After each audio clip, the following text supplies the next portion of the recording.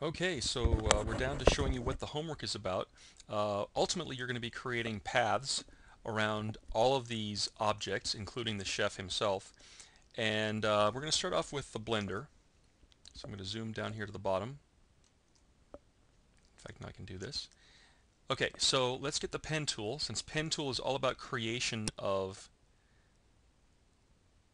your first path. And I'm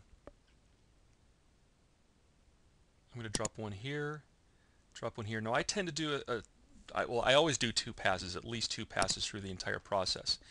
But I'm just going to drop some plain old angles going on here, and if they don't look quite right the first time through, that's okay. In fact, I'm going to drop one here.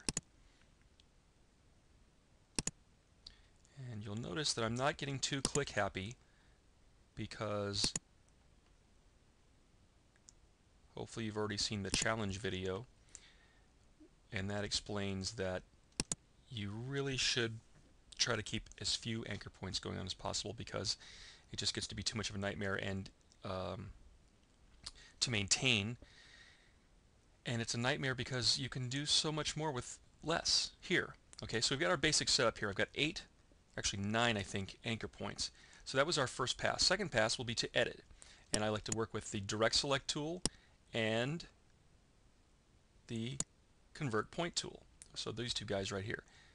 Okay, now I'm not going to be clicking on both these tools all the time. I'm going to stay with the direct select tool.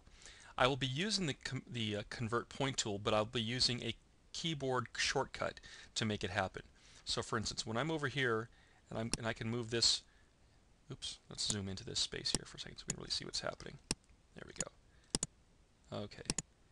When I'm moving this one anchor point around, the thing is my cursor stays as the direct select tool.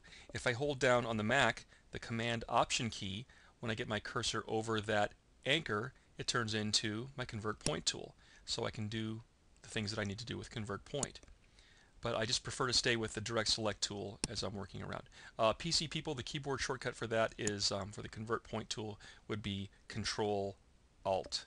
Control Alt will give you the same result. Okay, so I like this anchor point over here. I'm just going to work around clockwise. I think I like this one right there.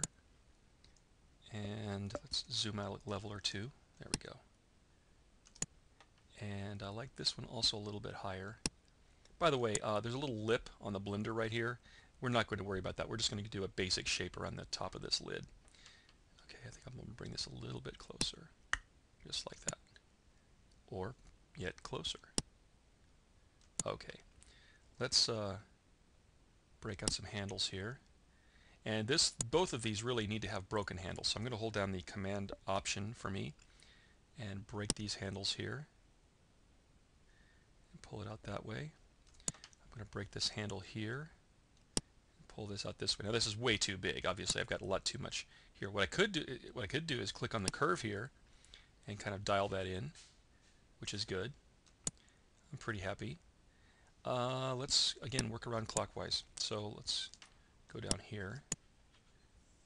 That's a little too close, but you get the idea. Okay, so what we're looking for here is basic shape. Now this handle was already broken like we did a minute ago, so to actually move the handle, now that it's broken, I can use the convert point tool or my direct select tool. Okay, this one does not, excuse me, this one does not have any handles, so I'll get some handles going on there. And if you look at this, this is pretty close already. Now let's talk about this big curve on the right here. So again, this guy needs a set of handles, and I'll leave these out like this, and I can probably move the anchor point up a little bit towards the handle. Nice. And break this handle here, pull this out this way. I'll take this handle and pull that out this way. And generally speaking, I mean, depends on the curve obviously, but I tend to like to have both ends of this curve, I like their handles to be somewhat close in length. And usually I'll start off big and wide like this, and then kind of slowly label this down this way so they can get closer to the shape, and then bring this down, move this angle around, and like that there, maybe a little bit tighter. I think I'm right on the edge now.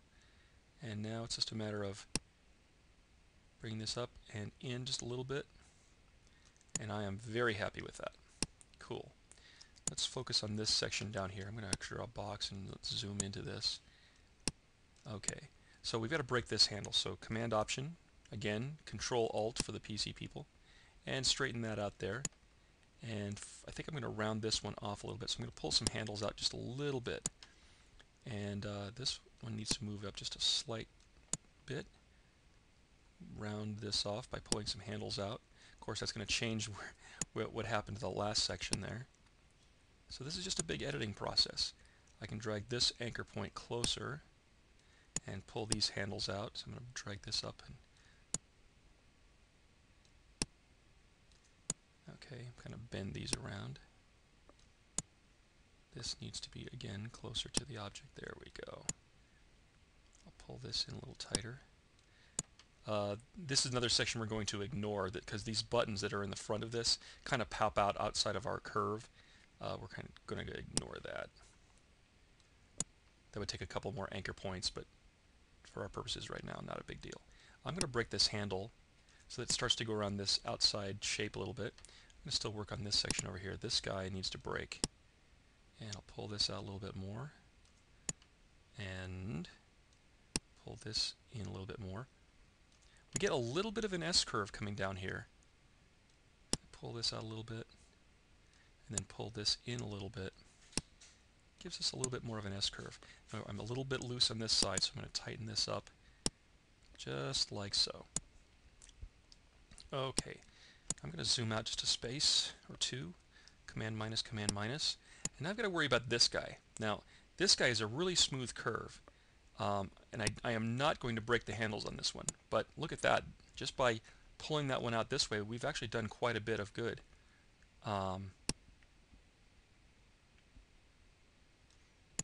Boy, I'm totally digging that. Now this anchor point up here, we really haven't done much to it, but it looks pretty good as it is. Let's test this out. Now I did this in class just so we can see where my curves are. So I'm going to click on, or I'm actually going to click off my work path and click it again so that it's visible, but it's not got the anchor points visible.